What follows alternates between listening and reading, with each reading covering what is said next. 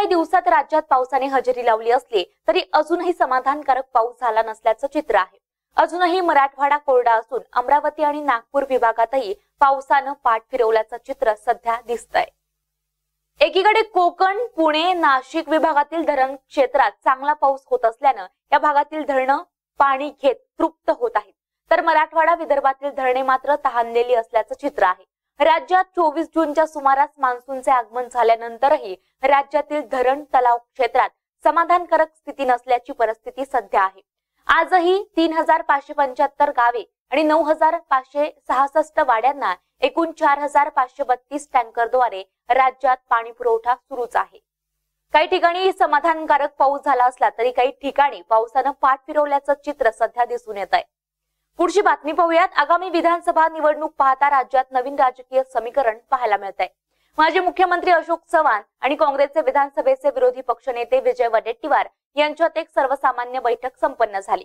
यावेळेस पत्रकारांशी संवाद साधताना अशोक चव्हाण यांनी मुख्यमंत्र्यांवर आरोपांचे वार केलेत। पाहूयात ते नेमकं काय म्हणतायत। त्यावेळेस पांडुरंगालाच मान्य नव्हतं की मुख्यमंत्र्यांनी त्या ठिकाणी यावं आणि पूजा करावी, कारण की राज्यातले बरेच प्रश्न प्रलंबित असताना केवळ आणि केवळ फक्त औपचारिकता पूर्ण करण्याकरता मुख्यमंत्र्यांचं येणं हे लोकांनाही मान्य नव्हतं आणि विठ्ठलालाही मान्य नव्हतं। परंतु आता यावेळेस मात्र नवीन पायंडा पाडला जात आहे। मला वाटतं ते काही योग्य नाही असं माझं मत आहे।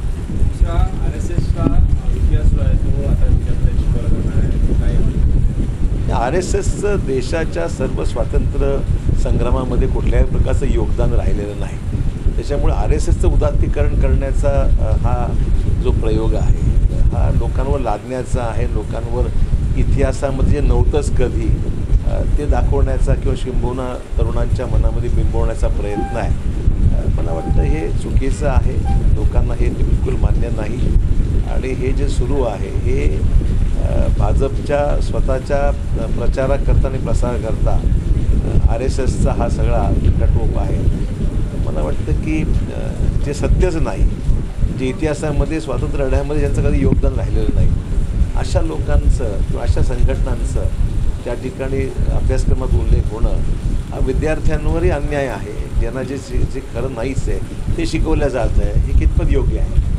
दुसरा विषय होता कर्नाटकचे जे आमदार त्या ठिकाणी काँग्रेसचे नेते टी शिवकुमार आले होते, मात्र त्यांना प्रवेश दिला गेला नाही। त्या ठिकाणी त्यांचं बुकिंग होतं, ते बुकिंगही रद्द करण्यात आलं। ज्या पद्धतीने हा सर्व कर्नाटकामधला जो एपिसोड सुरू आहे त्यातून हे स्पष्टच आहे की लोकशाहीला घातक अशा प्रकारच्या पायंडा हा भाजपने वेगवेगळ्या राज्यात पाडण्याचा प्रयत्न त्यांचा सातत्याने सुरू आहे। लोकशाही मार्गाने निवडून आलेल्या सरकारांना अस्थिर करण्याचा हा त्यांचा प्रयत्न आहे आणि हाच प्रयोग गोव्यामध्ये झाला, हाच प्रयोग कर्नाटकमध्ये आज होत आहे, इतरही राज्य मणिपूरमध्ये व अन्य राज्यामध्ये हाच प्रयोग झालेला आहे। त्यामुळे नवीन काही नाही आहे, परंतु हा पायंडा हा घातक आहे।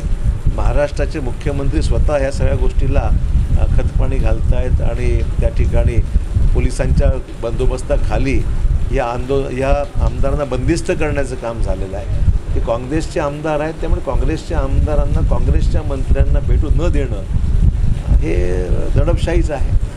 नेते का गेले नाही असा एक सवाल आहे। तिथे मुंबई काँग्रेसचे अध्यक्ष सकाळपासून हे सुरू झाले असल्यामुळे मिलिंद देवरा, नसीम खान आणि संजय निरुपम वगैरे बाकी लोक दुपारी इथे पोहोचलेली आहेत त्या ठिकाणी।